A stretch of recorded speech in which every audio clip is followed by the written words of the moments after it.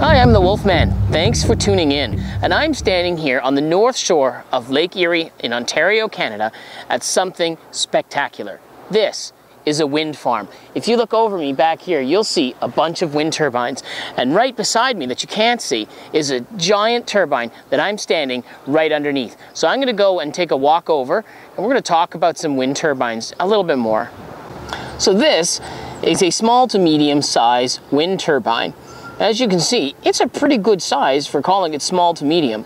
Right now, it's taking the thermogenic force of the earth, basically the wind that's blowing across the earth, and it's making electrical power for us.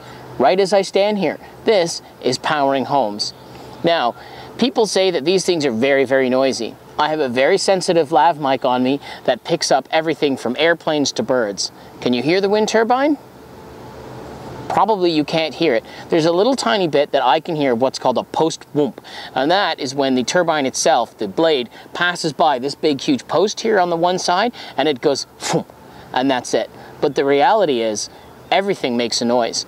If this was set up near a highway, I can guarantee you that a jake brake from a tractor trailer or even the whir of the cat engine as it cruises up the road, that's louder than this thing.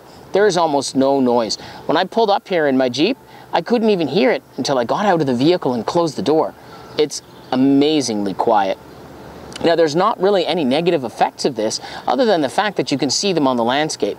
But you can also see nuclear power on the landscape.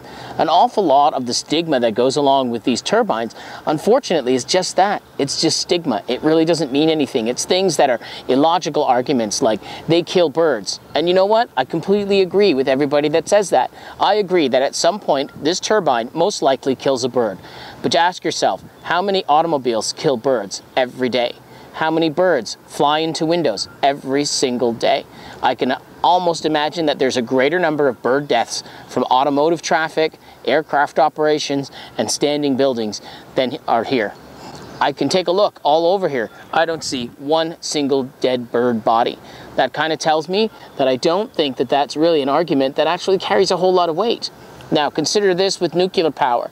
When a nuclear power plant starts to leak, how many birds would that kill? How many animals would it kill? How many humans would it kill? An awful lot.